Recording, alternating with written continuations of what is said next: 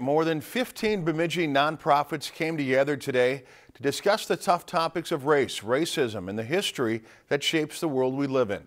Reporter Sherelle Moore takes us into the workshop that's hoping to bring positive change in the area.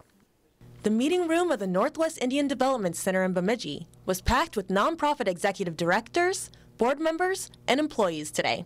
The group dove into the tough topic of race, racism, and our history, and how it still affects us today. We really are challenging some of those injustices and thinking about ways that we can change our organizational policies, how we can be more inclusive with the way that we are doing the work that we do. The Minnesota Council of Nonprofits set up the workshop called Relearning the Past and Informing the Future. The presentation went into various topics, such as U.S. presidents, language, and culture. I guess the sentence is that history told by the hunter will always glorify the hunter. And so there's a lot of stories that we're missing.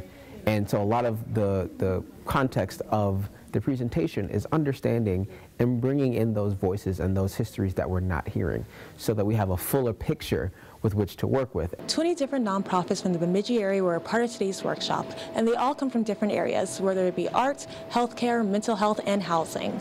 MCN says that a lot of these workshops are held down in the Twin Cities, but their goal is to bring more to greater Minnesota. Our goal is to really think greater than the metro, to think of outstate Minnesota too. And so I was really intentional about bringing this workshop up here so that people don't have to travel down to the cities. They don't have to commute down to the metro for workshops, bringing the excellent talent up to our region. At the end, the groups were asked to share what they plan to bring back to their organizations. Many said they hope to utilize language in a positive and inclusive way. I hope people walk away with the idea that their worldview is not the only worldview, and that if we really are interested in having a society that is a human culture, that is inclusive, that is based on equity, then we have to be mindful of how we add different worldviews to our general perspectives. Reporting in Bemidji, Sherelle Moore, Lakeland News.